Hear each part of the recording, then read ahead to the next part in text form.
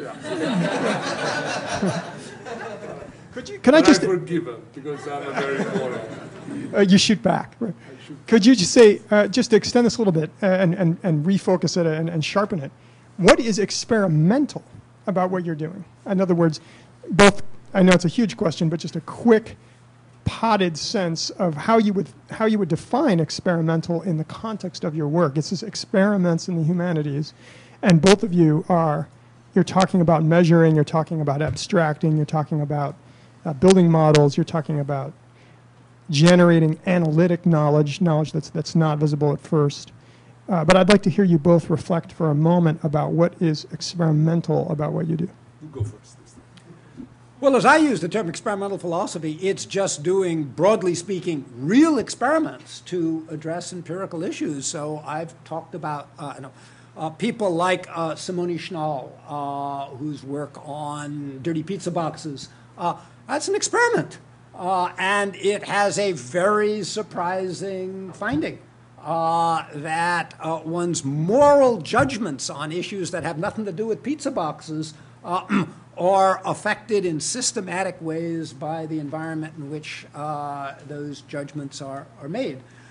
Similarly, some of the stuff on the moral conventional distinction, and can you get a notion of the sort that Turiel and his followers were suggesting of moral rule as a natural kind, all of that turns on experimental findings. And I guess the way I got, at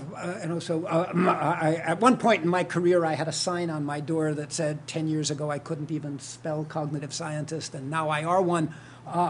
Maybe I should put a sign on my door that says 10 years ago I couldn't even spell experimental philosopher, and now I are one. The way I got into doing experiments with, preferably with colleagues who are methodologically better trained than I, or with students who are better trained than I, was there are lots and lots of empirical questions that desperately need answering to move debates in areas like moral psychology, but also in epistemology, also in the philosophy of language forward.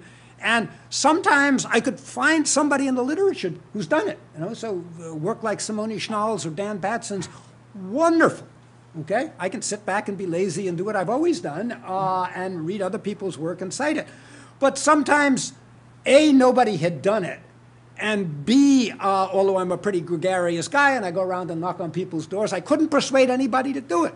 And after saying to myself and my students for a number of years, gee, it would be great if somebody did this experiment, one of us, I'm not sure whether it was me or Jonathan Weinberg or Sean Nichols with whom we started this, came up with the idea, well, we do the experiments.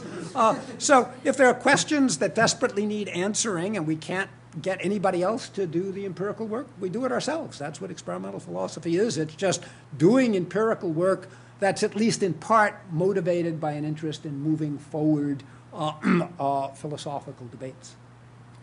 Well, I've never done the sort of things Simon was describing. In principle, they can be done. Bourdieu did them as the basis for the book on distinction. He went around and asked people questions, exactly, what constitutes taste in a certain space-time, and so those have been done. They're useful. For me, the most interesting, the thing that's most interesting for me, but simply because of the way I'm done, and that's why I liked encountering network theory, is when you can do experiments with literary structure.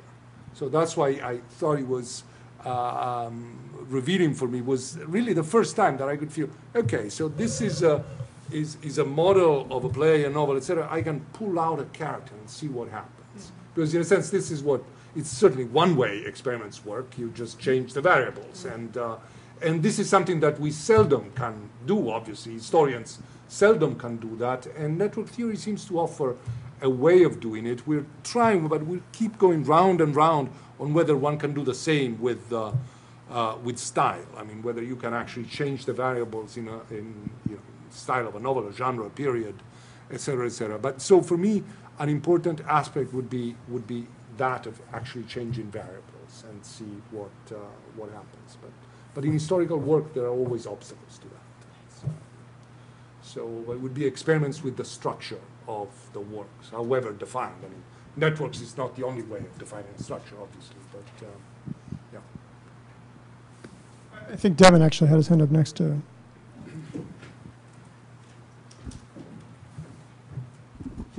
Thank you. This This is the isn't last strictly question. speaking a question as much as an observation, but it picks up on this sort of recent train of discussion. In asking, when Jonathan asked sort of about the diagrams that you both ended up with, I was really struck by the fact that brought together to discuss sort of the possible ways in which a scientific practice and empiricism can affect the humanities. Both of you seem to be, in those diagrams, working to reconstruct our disciplines within sort of an evolutionary space, in the sense that, as I understand it in cognitive science, to some degree those models are sort of justified by some as rooted in a model of evolutionary history, and sort of those different faculties were sort of constructed over time. Certainly, when you were talking about the relationship between disgust and sort of emotional judgment, that was definitely justified on the basis of sort of a more evolutionary argument. And as I understand your work, Professor Moretti, a lot of this modeling has to do with an attempt to ask how generic form can be understood on sort of organismic and evolutionary terms. And without being terribly reductive about that, I find it really interesting that given the question of empiricism in the humanities, we turn to evolutionary models as a way of providing sort of a framework within which that can be practiced. Oh, well, I mean, let me just clarify one point, which is that, although you're quite right that when I was talking about disgust and how it works, part of the story was an evolutionary story. The big models of moral cognition were never intended to reflect anything about evolution, and weren't supported by any evolutionary claims. A secondary project is to say, well, all right, if this is roughly the right story about our moral cognition, then since our minds clearly have evolved, there must be some account of how it has evolved, and that's a separate sort of question. But there was I mean, I want to bounce it back to you because there was a sort of edge in your question, and I'm not sure where the edge is, at least from my point of view. The reason evolution or evolutionary considerations, evolutionary arguments and evidence is relevant is because the theory of evolution by natural selection is true. And any place we can glean truths that will illuminate the structure of what we now have, we should glean those truths. But it sounded like you were sort of worried about this, as though you know it was underhanded or bad. It's not as much an edge as an advocacy on my part. I study evolutionary theory extensively. Mm-hmm. I promote this kind of thing. Oh, okay. No, Okay, I couldn't agree more. No, there was one thing I wanted to add, that is to say, well, in culture, but certainly in literature, there is also the alternative Lamarckian account. But no, this is not a blind watchmaker. There is a watchmaker, a writer, a playwright, et cetera, et cetera. Now, over and over again, you can say, well, yes, the watchmaker made a plan for his novel, but then the novel was completely different from the plan. So, you know, the watchmaker that actually did the watch is, for all practical purposes, a different person, and the watch that was really made was made according to similar